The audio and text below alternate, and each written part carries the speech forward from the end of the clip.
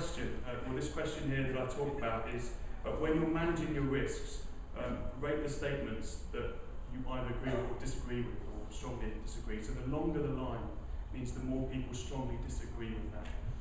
What I found interesting there is a lot of practitioners feel as though they don't get enough external peer review. So they do the work, and even actually if you look at the internal peer review as well they get, they don't feel comfortable with that.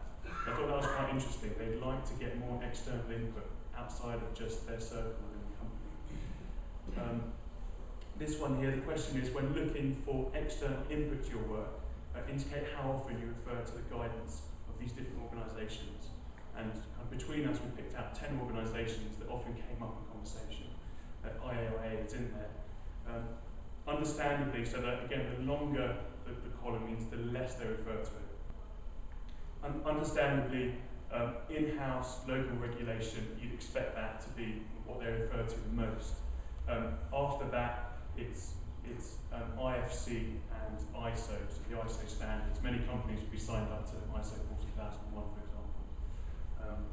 And then you have the industry specifics. SPE is the Society of Petroleum Engineers, and they have a lot of documentation and reports on impact assessment.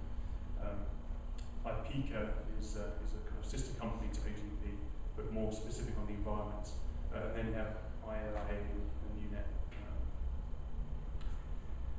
And then finally, this question here in terms of where emphasis or where more guidance would be needed. Again, the longer the column, the less they felt so they wanted more guidance. And I just thought this was interesting because often contractor management comes up. We badly scoped what was needed. The budget for understanding environmental and social risks totally exceeded what we initially estimated.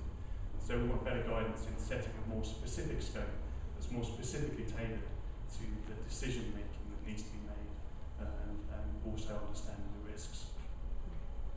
So that's the user feedback. I'm going to talk now about what we want to do with this eShrimp for the next couple of years, which is the commitment of the task force. I'll just put the graphic there. It's a graphic from ISO on risk management, but it was really clear that just a stronger focus on those decision points that need to be made and the information required for those decisions, and also risk assessment. So a big focus on that. How can we reformat this so that it really does focus on that more effectively? Use of external guidance. I know that IFC have recently redone their safeguard policies. But how can you show relevance, if you like, within IFC to make it consistent here? So you can take text from that and map it to project phases, for example. And then the web enabling, so it's something that came up a lot in discussions we've had recently. How can we create a tool? When we get back to that big matrix, for a lot of people it's quite daunting, and they didn't really understand that they needed to have only a focus in a specific area. There's a lot of areas that you could just justify not doing because it's not relevant to you. So can we somehow make it more user friendly by having these filters? And I think I've probably put some slides together as to how a web version could work. And the task force has agreed that they want to do this over the next 2 years and develop this. And this will, a front page could look like this. In terms of the filter, this isn't what it could look like, but how it could function. By essentially, you can highlight initially, what's the project in terms of what is the project itself? Is it an exploration activity? Although this is OGP, so it's upstream mainly, but it could eventually grow to downstream projects. So is it a decommissioning activity? Is it a seismic survey, for example? And then what phase in the project are you? Then what is the scope that you're looking at? So you're looking to understand, you work predominantly in social risks of the project, or the community health, or the environmental risks, and you can highlight or deselect whatever ones you choose. And then the scope as well. So I've got the social, and then you've got the stakeholder plans, the management plans, etc. And then finally, what authority of content, or whose content authority do you want to see when you're working through this? So obviously there's the in-house, there's OGP. It may be that if enough people working on it, we can get in certain jurisdictions, what the regulatory requirements are, and IFC, for example.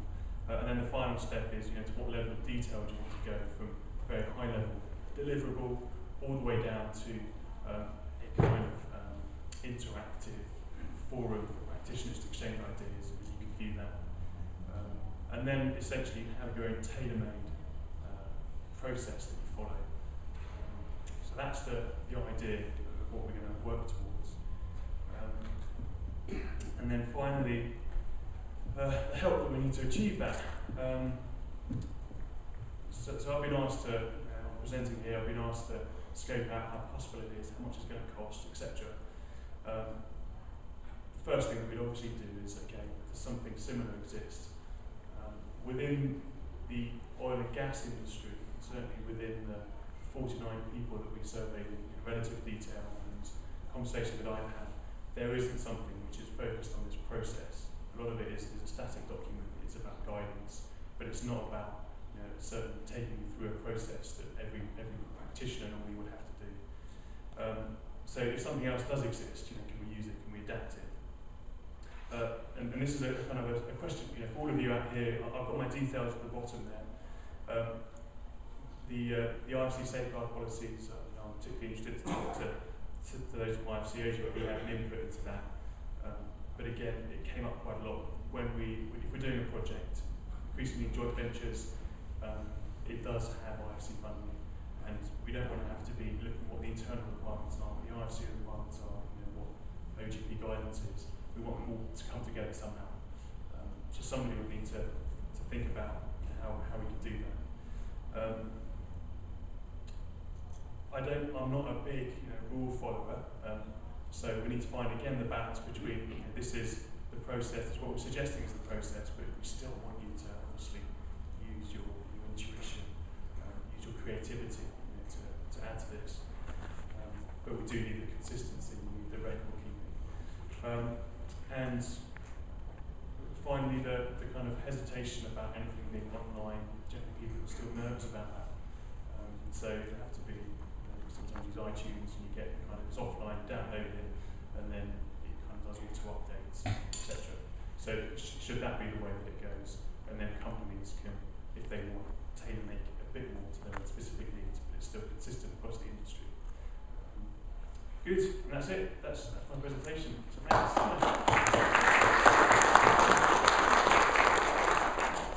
Great, Ben, thank you very much. That was really, really interesting. Any questions? One or two, maybe?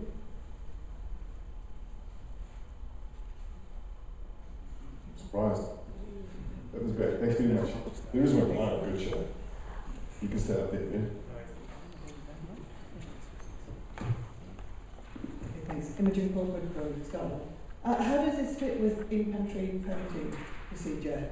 Most of the time, you're producing EIA for the in-country, with in-country teams, even if it's a large national company. And this obviously has to be brought together for consistency. But am I right in saying that this doesn't include any in-country permitting process? Thanks for the question. In the original e-script, we actually spoke about 3 different regulatory models. One where there's a base-wide SEA, one where pre-feed, pre-front-end engineering design, you need to submit a kind of ESIA, if you like, and then the government gives you permits based on that. And then the final one, which is where you have to be undertaking quite extensive ESIAs prior to any action around. And how can each fit within each of those 3 models? And I don't know whether that's changed over the last 3 years, but the idea would be that yes, this is obviously compatible with what's required in country. And when you go down to the key tasks, one of them is look at what the local regulatory requirements are and create your own. If you want to break that down further, create your own task, what needs to happen there. It gives you that flexibility to do that. But it'd be great. I think I just mentioned that if there was certain jurisdictions where there was a particular model that was used, then you could make this so that when you go through the filters, you could say, actually, I'm going to be operating in a certain country within the EU, for example, and then it's already got it laid out for you. That would be the vision. Great.